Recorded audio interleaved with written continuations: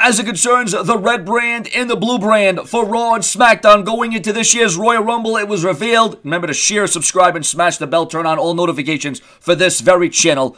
During the Royal Rumble kickoff show by Renee Young, that the winners of both Royal Rumble matches, the men and women's, would be allowed to choose a title match against the champion of their choosing at WrestleMania 34. The Royal Rumble pay-per-view takes place tonight in less than 1 hour away. The WWE Network will air this in some traditional pay-per-view outlets. Both Raw and SmackDown brands will be featured prominently. Now, viewers and subscribers, this changes a lot of things, because now this could make the Intercontinental title or the United States title more relevant than ever before, because you would expect, obviously, someone would go after the WWE title, someone would go after the WWE Universal title. Raw and SmackDown, the top titles, the elite of the elite. But maybe, with The Miz making that Intercontinental title stand out, and maybe with the United States Championship, once again, breaking new ground. Can you imagine if a superstar like that shocked the world? Because everyone would be anticipating, everyone would be expecting, oh, they're going to challenge for the WWE title, oh, they're going to challenge for the Universal title, but now things have changed. Things have went in another predicament, and I like the way the WWE is going about this. There could be some surprises, there could be some twists, there could be turns on the road to WrestleMania. Your comments, your opinions, more to come from the Brash Room. Stay tuned. I will try to get a Royal Rumble review up.